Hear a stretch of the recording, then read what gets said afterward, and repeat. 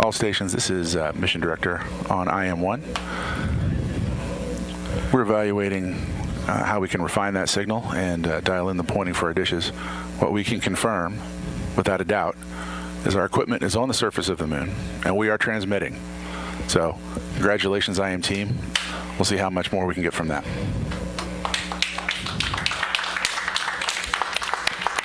Yeah, if I could just pass on a few words to the entire team in Intuitive Machines at Superbab and here in the Mission Control. What an outstanding effort! I know this was a nail biter, but we are on the surface and we are transmitting. And welcome to the moon.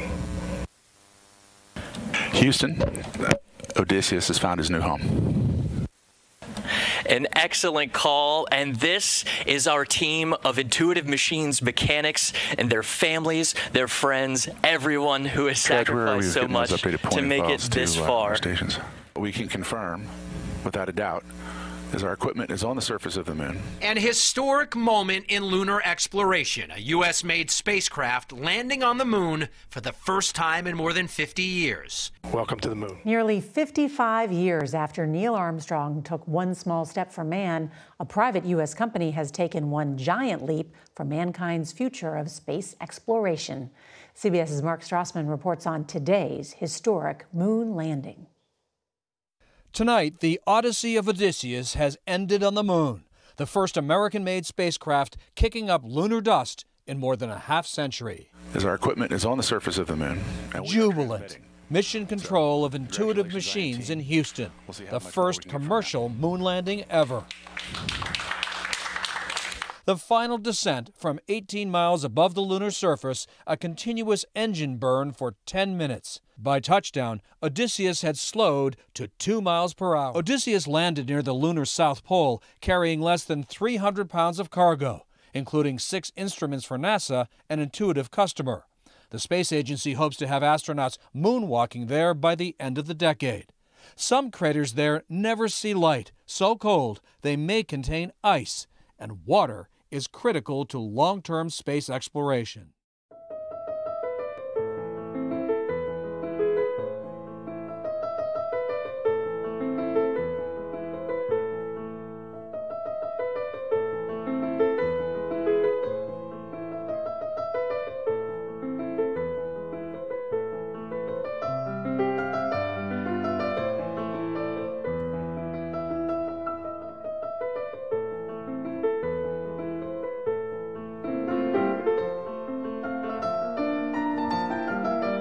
Odysseus is about the size of a phone booth. No crew members were on board. It landed Thursday night on the moon's south pole. None of the Apollo missions have landed in that area. The reason behind this was to explore that part of the moon and see if there's water in the form of ice before NASA sends a crewed mission there in late 2026. NASA paid the company $118 million for this mission. This will have a major impact on future exploration. Odysseus is planned to land about 190 miles from the south pole of the moon.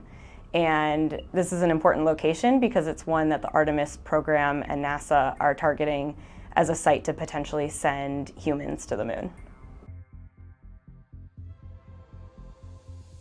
The spacecraft, if it lands successfully, will be the first American spacecraft to land on the surface of the moon since 1972, so over 50 years. Odysseus is going to teach us a lot about the moon, about technologies for landing on the moon, and then for surviving on the lunar environment, especially as we look to build a more permanent base on the moon through the Artemis program that NASA is leading.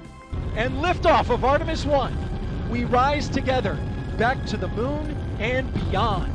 Odysseus is going to land in the middle of lunar day, so it'll be sunny and warm when it lands on the surface, but then after about a week, it'll become lunar night, and so it will get cold, and the electronics aren't expected to survive how cold it will get. And then also it will go into nighttime, so the sun won't be up, and so it won't be able to power its solar panels anymore. There's so much more that we have to learn about the moon. Everything from how it formed to the technologies needed to have people survive on the surface of the moon. So there's so much science and technology that we still have left to learn at the moon.